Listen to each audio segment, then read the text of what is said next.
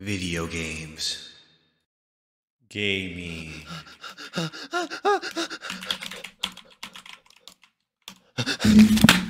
Electronic games.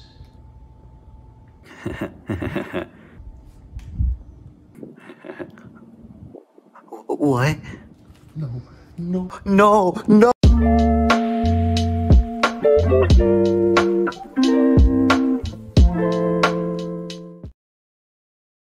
Okay, funny clap time. I've been playing video games for all my life. I can remember coming home from a long day at 3rd grade, grabbing an ice cold Coke, and sitting down on my crappy Lenovo laptop to play Minecraft Skywars for hours on end. I've been thinking a lot recently how video games have affected me and will affect me in my life, so this video is just me sharing my experiences and my love for the hobby. I can't pin down the first game I ever really did play, but it was probably some iPod game when I was like 4. But the first game to really get me into this hobby was, like many others, Minecraft.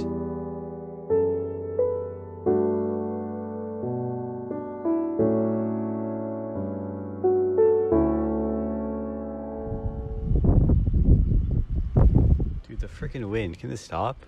Minecraft is probably my most played game. Ever since I started playing Pocket Edition in like 2013, I was hooked. I love the creative liberty the game gave me. I couldn't wrap my head around how I could do whatever I wanted. From there, I found out about the Minecraft community on YouTube, and this was my first taste of a true gaming community. Let me tell you, Minecraft in the 2010s hit different. I'm talking Dan TDM, LD Shadow Lady, Captain Sparkles, Sunny D, Stampy Longhead. It was great. I loved it.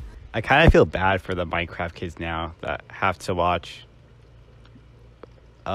And my addiction was only fed when I got a laptop and I was able to play on servers and I could do even more stuff. Let me tell you, I was a god on Hypixel Skywars. No one could stop me. I was insane. Through Minecraft, I found out about other games such as Skylanders and Geometry Dash. Nothing else at all. No, I would never play any other games, and no. Naturally, with this hobby, I started talking to other people about it. So I met other like-minded people who thought flashing from Skylanders was also a hobby. Looking back, video games have made some of my greatest friends, and that's part of the reason I love this hobby. These games that are weird for some could bring so many people together, and the community built around video games is great. I love it. But you know, there's always some weirdos out there. I don't think this point was any more prominent than COVID. I felt like the relationships I made with video games were just kind of gone all of a sudden. But I couldn't be farther from the truth. This was the time I started using Discord a lot more often. Funny enough, the big server with all my friends in it started as an Among Us server. Among Us, a game about lies and deceit, turned into one of the most bonding games I've ever played. Every day, for almost the whole day, we would just be in a call just to be in each other's virtual company. I can remember all the late night Among Us, Scribble.io, Animal Crossing, and of course, Minecraft sessions. It was also around this time I decided to expand my gaming taste a bit.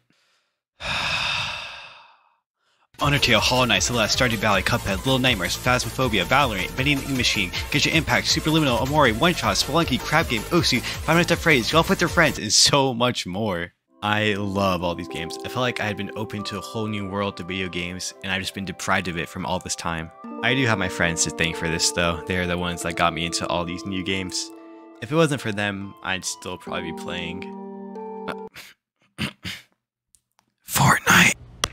I spent so much money on time in video games within the past few years, and honestly, I don't regret it. The joy I get from playing these games is great, and it's even better if I get some friends on board. Although, I find it a bit harder now to get into new games.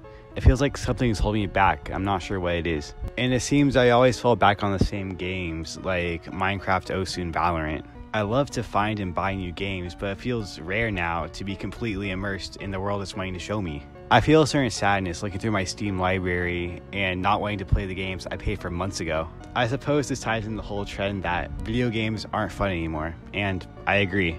Even some of the games I love are hard to play. It doesn't feel right. It's hard to describe. It's almost like I already used up all the fun for that game, and I won't get that feeling back anymore. Every day I feel trapped to be on my computer. It doesn't feel like a privilege anymore. It's almost like a chore. It's part of my routine to play these games that I adored months ago, but just not anymore. But this has made me realize why I truly care about gaming.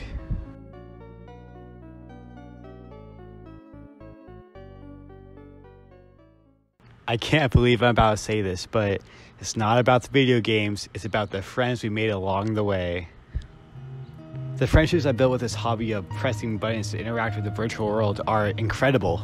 I love the late night Discord calls where we're all delusional. I love the stupid server that started off for Among Us. I love these friends that I probably would never made if it weren't for video games. Getting a little personal, I've always been really introverted, so making friends wasn't the easiest for me. But video games seem to tear down that wall and show me so many opportunities to make friends with ease. And I believe there's a strange beauty in that. I still find it so mind-blowing how something that doesn't even exist in the physical world can make so many people come together. Of course, with having this hobby for so long, I'm known as a true gamer by many. Right there, get these stupid freaking.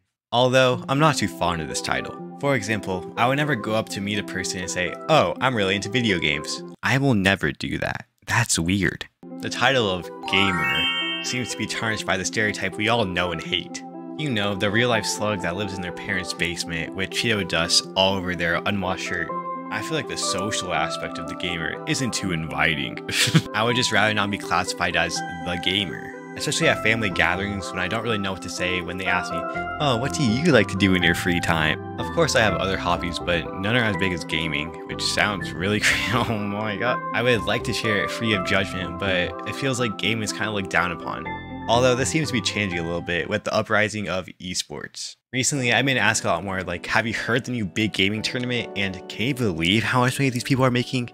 That's crazy. The gamer title is becoming one that's a little bit more accepted, and I'm really glad this is happening. It takes an insane amount of skill and time to get really good at a game, or to even just make content about it. Nevertheless, I'll still get made fun of for wanting to play Super Animal Royale instead of going to a party. What are you going to do when you get out of high school? I hate that question more than words can describe. I like to think I would follow down a career path that I'm passionate about and of course still have this hobby of gaming on the side. Although I don't think this will be the case. Gaming takes up a lot of time and money, which may not be that responsible for someone trying to make it in the world. I would hope to be able to play in my free time, but if this trend of just games not being fun anymore, what's the point? That thought's been haunting me for a while. This great hobby I've had for as long as I can remember, just to be dropped because it's just not fun anymore.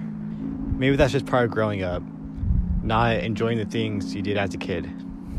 It reminds me of a line from one of my favorite games. These are our memories together.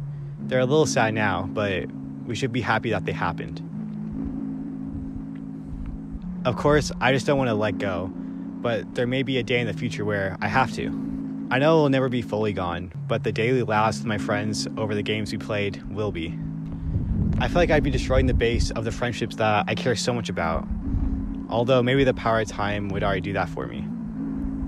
I don't want to take these friends for granted before it's too late. So I'll make the most of this hobby and enjoy every second of it with my friends by my side. That's all I have. Goodbye.